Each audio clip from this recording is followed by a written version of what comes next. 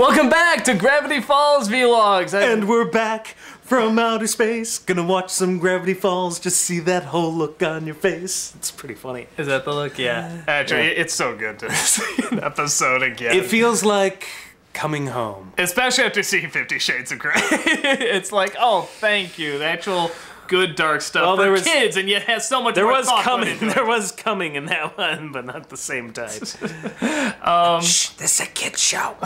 So this is the Northwest Mansion Mystery. The little codes at the end is next up on the Used to Be About History channel. Did aliens write the Constitution? Crawdads and tiaras, and Florida, the show. It's true, because it's Florida. Hey, where's our next convention at? Florida! Oh! Son of a... Hold on. And then, here's the other thing. The one other code, the number code at the end, just repeats 3 times. Stan is not what he seems, Stan is not what he seems, Stan is not what he seems. Interesting. Stan was not in this episode, actually. Well, that's what's so interesting. I'm just realizing that. But there's a big warning at the end, like in 21 hours, like the apocalypse is happening. And the funny thing is... Oh, the apocalypse is always happening. No, I know, but there's like a counter and a countdown and stuff. You see Bill Cipher watching again. And what's funny, too, is that this was a long time before this episode came out. There's a long gap.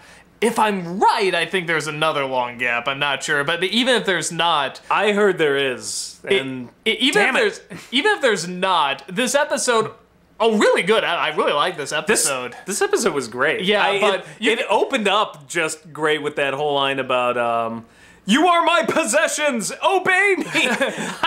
But I want to try that on my computer whenever it's acting. You know, at the end, they're like, well, this is a really long gap that people have in between. Throw in something important at the end, like something back to the mystery, and it was like this great big, and oh my god, you can tell it's the last minute. Oh my god, like, I wanted to smack Dipper when he's just like, can't we like save it for tomorrow? I'm like, no!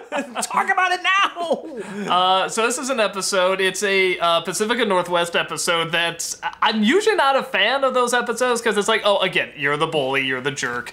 But it was a really good one, because they do what I think they should do with bullies, is A, they make them funny, and B, they make them interesting. Yes, and sympathetic. I'll tell you, you want tight writing, that whole bit with the bell. You don't need to know. Said everything you needed to know. You don't even know what they had about to do Pacifica's childhood. Yeah. And I'm like, oh my god. It was like the creepiest thing. We kept looking at each other. I'm just like, pretty creepy. Yeah, like I'm not even like, it was legitimately disturbing. I laugh a little bit because it's like a kid show and it's over the top, but I'm like, no, that was like the way she got that scared look on her face, like, ding, ding, ding, ding. I'm like, yeah, and you don't see her genuinely like afraid. It's like, oh, I'll pay you to save me or something, but it's like she was like, no, I'll be quiet. Like I will respect the bell, and it's like, whoa. And you have no idea what they did. I mean, that was disturbing. That pretty much gave you all the sympathy you needed for Pacifica in seconds, mere seconds. I'm like, wow, that just explained everything. I didn't even need to know anything else. And so many people are always like, what do you have against Wachowski's speeches and Christopher Nolan's speech? And what are you, anti-philosophy, anti-speech?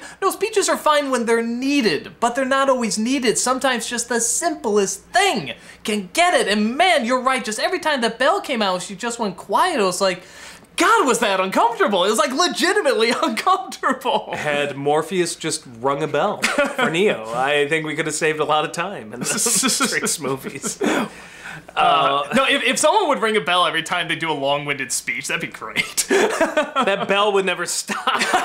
Right? Have you ever thought about what it means to be but the philosophy, but our goal is to break the bell.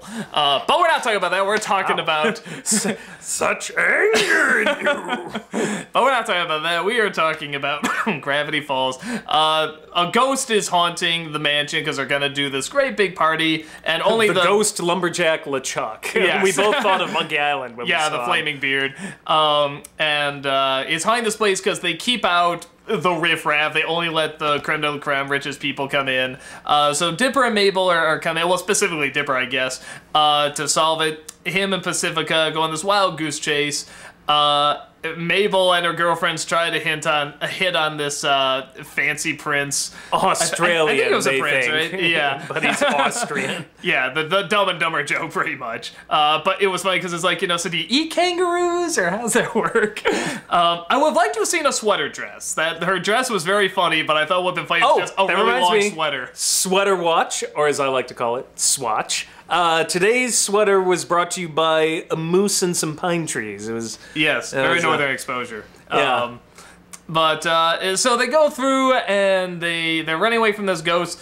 The ghost finally says the only way the curse will be broken is if you let the common folk in, and Pacifica finally does that, despite the ring-a-ding-ding. I'm a ring-a-ding-ding.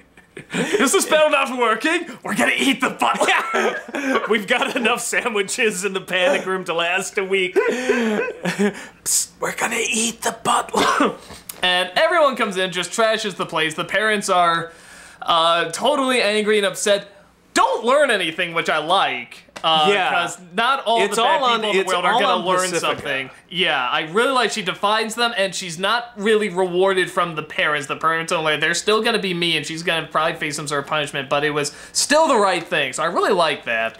I think we've got our post-Wendy rebound. I'm thinking they're going to go with Pacifica. You feeling the feels? Yeah, I'm feeling some feels. I would not have predicted that, but it's kind of like, I can see that. No, I can totally see that actually kind of working, especially because he did. You know what it is? Well, now that she's more sympathetic. Yeah. And they start with that, like halfway through, I think the golf episodes where they tried to work in that she can be kind of sympathetic, which they never did with Robbie. He was always a jerk. But here they work in, and they give her this really fascinating backstory without giving too much detail. I mean, like I said, just the bell is enough. And she really feels remorse and stuff. So, and you see Dipper sort of see that transition as well. And it comes from a place where it's like, anyone would hate her. It's not a matter of, they're just doing this so they can do a romance. It's like, no, she was a genuinely unlikable person, and then they gave her more, they fleshed her out more. It was a great way to reintroduce her as a potential love interest, as a character you could follow now and not just be like, bitch! Or what was it, blonde, stereo, what did Mabel say? I don't remember. She had some line in the golf episode, you blonde stereotype. You blonde one-dimensional stereotype. That was it. You blonde one-dimensional stereotype? Yeah. And I like that because it's not like, and they're just gonna hate each other until they like each other. There's a real, genuine understanding from both sides, and it didn't feel forced. It felt very natural. And I guess from and then at the end, McGucket comes in, says, the apocalypse is upon us. The laptop and everything, and there's a picture of Bill Cipher not only watching, but like people burning by a tree at the bottom. So a nice little, oh my god, what's gonna happen? Episode. The only thing I missed Grunkle Stan, and I missed a little bit of Mabel. I was not a very Mabel heavy episode, and it was good despite that. Yeah, I mean, the stuff with the girlfriends was okay. I like them doing the chocolate cheese. Oh my god, I laughed so hard at that, because like, no, you've entered a sweet, savory loop that you can't get out of. That's my breakfast. You're like so white. The sweet, savory loop. Every day I open up with two fondue fountains. No, not fondue. It's, do I want pancakes, or do I want like a skillet or something? Pancake skillet. And then you get like pancakes, and then you get like sausage or bacon or something, and then like you get the maple syrup. It's like, do I dip the bacon in the maple syrup? Do I get chocolate chip pancakes? Do I like, it's the sweet savory loop. It's just like, and when you've had enough of sweet, then you stop looking at me like I'm crazy. I'm not looking at you like you're crazy. I'm looking at you like this is quite the first world problem. Well, I didn't say it was a real problem. I'm just saying, once you get sick of sweet, then you want savory. But then when you do the savory, then you want sweet again. It's this loop. No, now that you're still talking about it, now I'm looking at you like you're crazy, because that's pretty insane to talk about. You've never had this problem? Never? I'm very proud to say I have not. Like, badge of honor proud. Then you have a boring, sad breakfast. It is sad. You should feel sad. I enjoy my grape nuts, sir. It is the most exciting of the cereals. Ew. Right next to shredded wheat. Dry. Yes, not the frosted crap. I always turned them over when I saw the frosted crap. I'm lactose intolerant. I only pour water.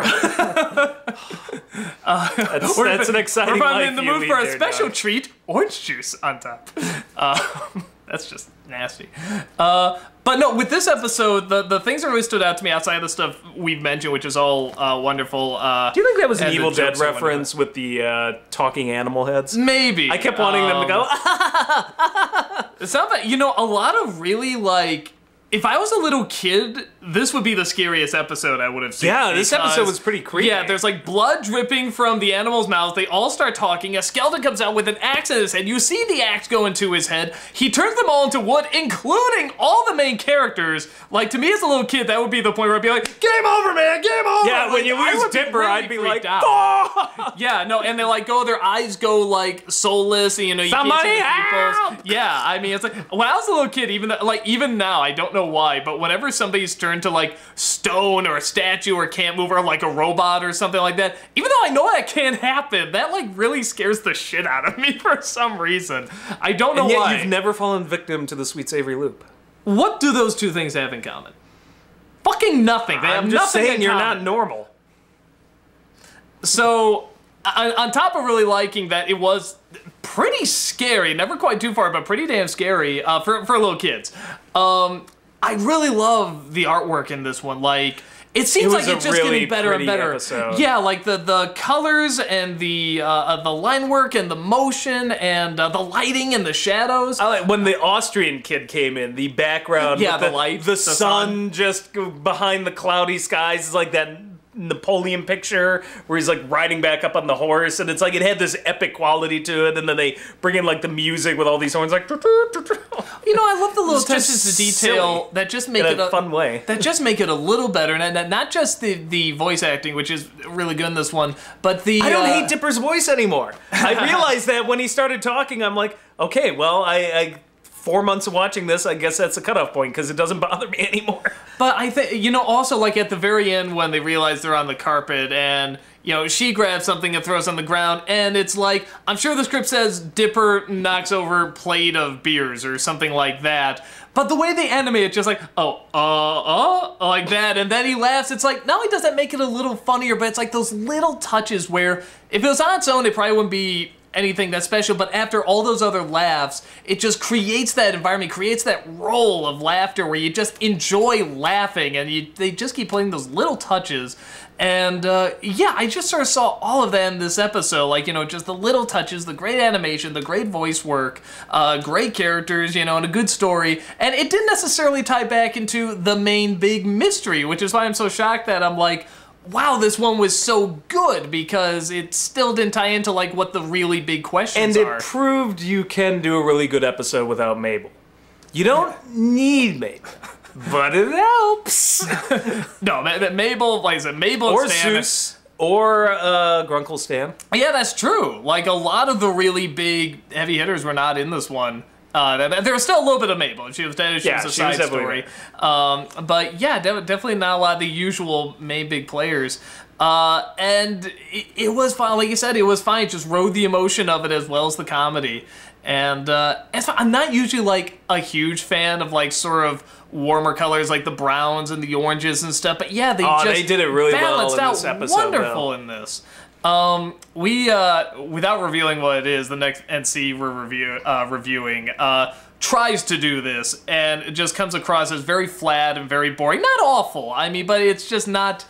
They try to do something very similar with the shadows and sort of the colors and stuff, and it's so nice. I think we disagreed a bit. I thought it could have been worse, but no, it definitely like it wasn't. I bad, didn't mind it as much as you did. But it's like, man, this did it better though. Yeah, I think because I have such a love for it. You do too. We have such a love for that very gothic design and architecture and colors and stuff like that. When it's done well, it's to be so appreciated, because you see so many people that I'm sure tried very hard, and there is artistic style to it, but it's so hard not to fall into what a million other people have done already. So speaking of color, like I forgot to bring this up in the last vlog we did, but on the sweater watch, I think if I remember, it was like a rainbow-colored sweater or something, but is that like some sort of LGBT thing? Because, like, it had that specific look to it. I thought it was more like the More You Know star. Maybe. I'd have to think, because I remember thinking about it, and I never brought it up. Well, no, And maybe somebody has an answer. No. I think that's because rainbow One of is the the sign, episodes. but the triangle rainbow, I think, isn't that the sign? I think, like or like even up. I it's forget. been so long, but I remember. We need to do more research on this. I remember thinking it when you had seen it already. This is the first time we've seen an episode together that you hadn't already watched. So it's driving me nuts. I just remember thinking that, and I didn't bring it up. So this is back around Christmas. We were talking about so many other things, and I didn't bring it up. But I remember thinking, I was like, I wonder if that's some sort of LGBT reference, but I don't have an answer for that. I was just curious. My guess would be the commenters. I'm sure will say yes. Or no. My guess would be no, because I think it's usually the triangle, like because rainbow's rainbow, whatever. I know it's like the symbol and stuff, but it's like the official symbol. I think is a triangle with the rainbow inside. I just for some reason remember thinking, wow, that really looks like the flag or something for the like. Maybe the if somebody noticed it, if somebody was like, yes, here's I don't know, and stuff like that. It's something Maybe that Mabel's I forgot to. gay rights, great. Yeah, I don't know. It's something I noticed, and I was like, oh, that seems very specific, and I forgot to bring it up. And I just kept remembering every week. It's like when we do this again, I was like, bring that up, and if you saw that, I don't know. mention it. Let us know. Let's see if Mabel, even at such a young age, is very pro gay rights. That'd be. I'm curious. She clearly maybe is not gay. I mean, she's obsessed with boys. Maybe it has something to do with it. But she could be bi. Could be a Cora. Well, I think we know who out of those three the bi one probably is, but. But she well, maybe not. Yeah, she got the number. No, she did yeah. So all three, I don't know. Well, but you could still be bi though, and no, you're good. You're totally good. We said bi. Yeah, exactly. There's so many possibilities. So yeah, if you saw something yes, that was a reference to that, and let us know. If it's just a rainbow, it's just a rainbow. I could be out of my fucking mind. But that is the Mabel effect, so. That's true. I'm gonna need to get another sweater at some point. Yes. So wrap yourself in more Christmas lights. It'll be fun. Woo! So, yeah, that's about it. Great episode. Really loved it. Can't wait another few weeks for the other one. I want it now. It was so good. Such a good show. So. But I want it now! Rob Ruka, more Gravity Falls. Ruka, darling, you've gotten a Gravity Falls episode already. So, great episode, and we'll see you in the next one. Take care.